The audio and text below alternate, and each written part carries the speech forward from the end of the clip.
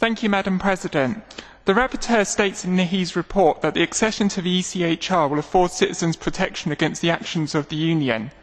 I would be far more interested in protecting the residents of my constituency, the West Midlands in the UK, against the action of the Convention on Human Rights. Of course, in the UK, we incorporated this into our law in 1998, allowing the ECHR to have effect in all our courts. In the manifesto of the new Conservative government, it was promised that they would repeal the Human Rights Act. But as they should have known, that the Lisbon made the EU a legal entity and the EU have greater powers than the electorate of the United Kingdom. As reminded of George Orwell, the writing's on the wall, and as we know, some people are more equal than others when it comes to human rights.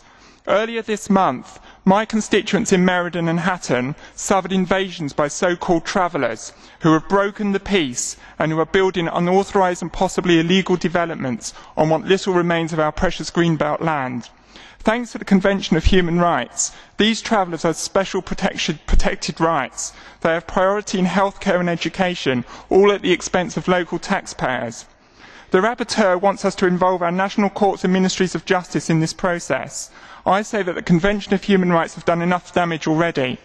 Perhaps the rapporteur would like to visit my constituency and witness at first hand the desecration of our land. Perhaps he would like to speak to the hard-working villagers who have seen the value of their homes plummet.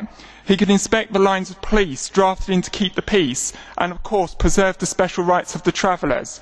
He could even enjoy the spectacle of 90 lorries laden with gravel churning up the country lanes and where parents walk with their children.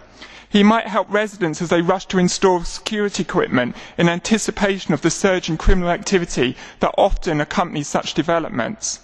Of course, these are but small tragedies and are nothing when compared to the important political project that is the European Union.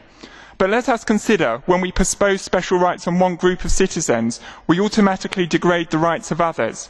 The Convention of Human Rights has degraded the rights of my constituents. It should not be up to unelected officials who to decide who is special and who is not. We have a newly elected government in the UK who have made promises in this area. In the name of democracy, let them carry those promises out. Thank you.